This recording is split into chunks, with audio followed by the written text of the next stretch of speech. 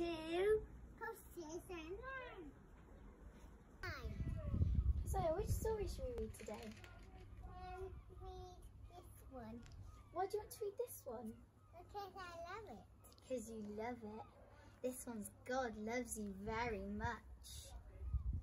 I'm Bob the Tomato, and I've got some news. It's wonderful, excellent, no time to snooze. God made you special, but here is the rest. He loves you so much, he thinks you're the best. Does God think that you're the best? I went to the airport yesterday to see planes taken off. Did you see that Zach had saw the spaceship on the weekend? Yeah. Went on the basement last weekend. Zach went on a spaceship last weekend? Yeah. Oh my goodness, I can't believe that. Okay, so we have just seen how some stories can get just a little exaggerated as they go on. But do you know what? This morning we are talking about how Jesus told stories in the Bible. And every single one of his stories had a good message for us to learn from, which is exciting, isn't it? They were good stories for us to listen to and for us to learn from, every single one of them.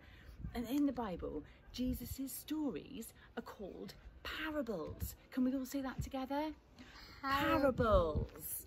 Okay, and they are stories that Jesus told to teach us important lessons about the kingdom of heaven.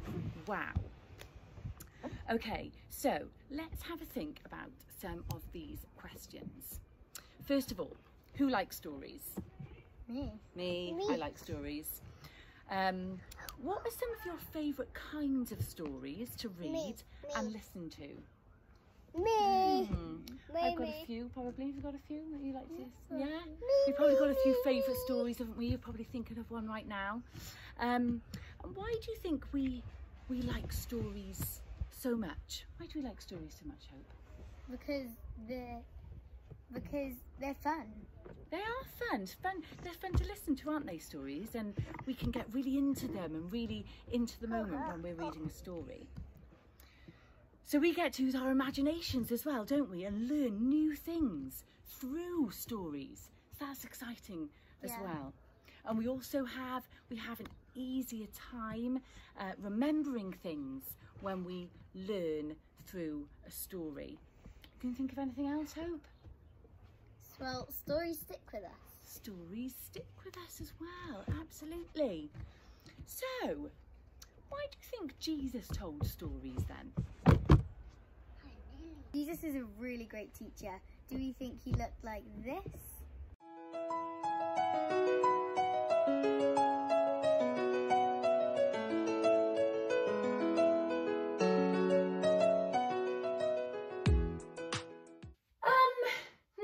I'm not sure Jesus would have had a chalkboard or a computer for that matter, actually.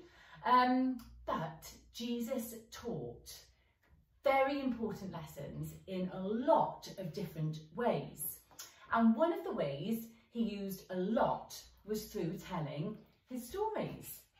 So today we're going to look at why Jesus taught through stories, which are called parables. Parables.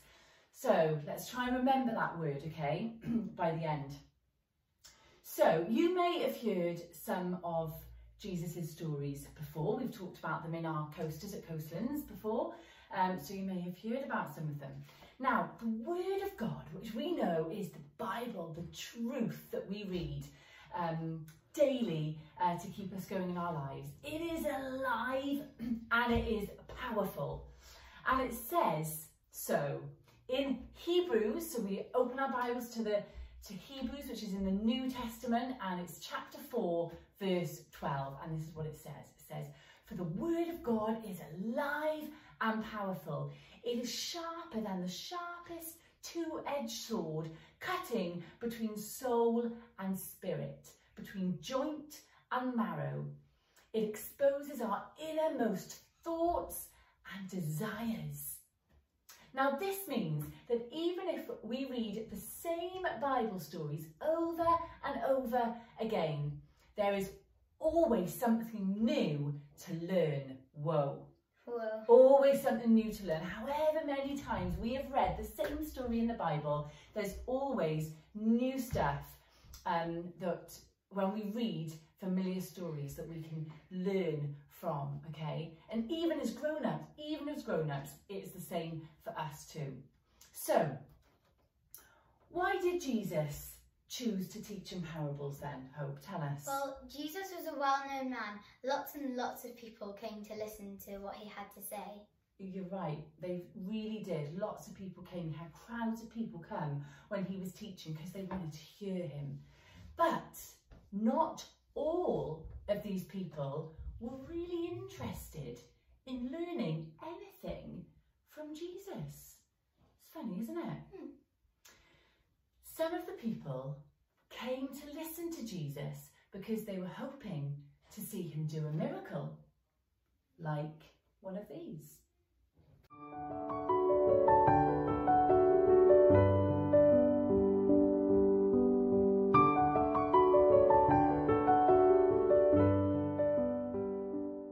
Or because they wanted to see this man who everyone was so excited about.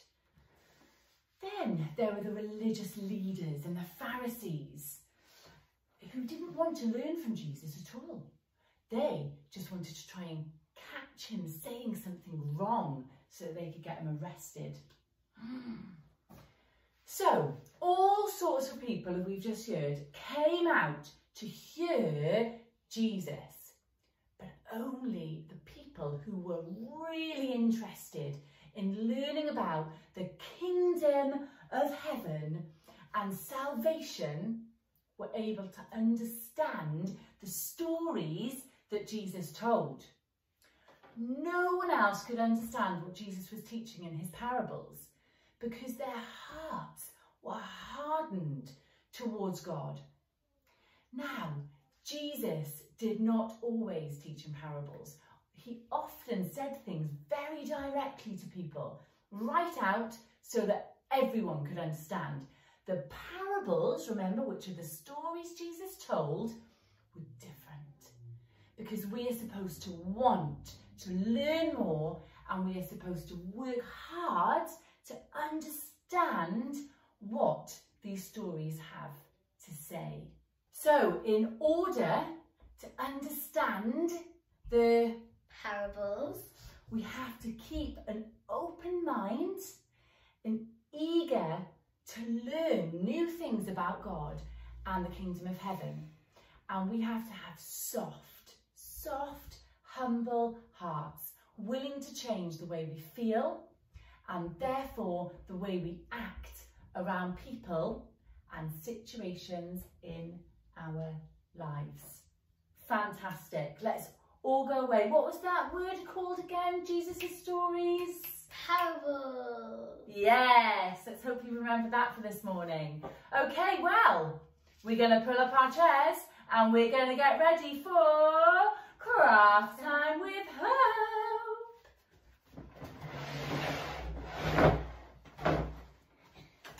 So, the craft for today is the parables of Jesus. So what you need to get is a piece of card. In the middle write the parables of Jesus, decorate it nicely and write all the parables of Jesus. So counting the costs, the rich fool, the slaves given talents and all other ones that you can find. There we go, that's fantastic. So all the parables of Jesus, write them all down or you can print them off the computer, however you like. Stick them all around there and write parables of Jesus. Stick it up on your wall or something so that we remember those stories that Jesus told us and the importance that they still have in our lives today. Fantastic. Thanks, Hope. Well. And we have loved this morning and we hope you have too. And we just hope you have a really fantastic and blessed week ahead. Take care. Don't forget to like and subscribe. Bye.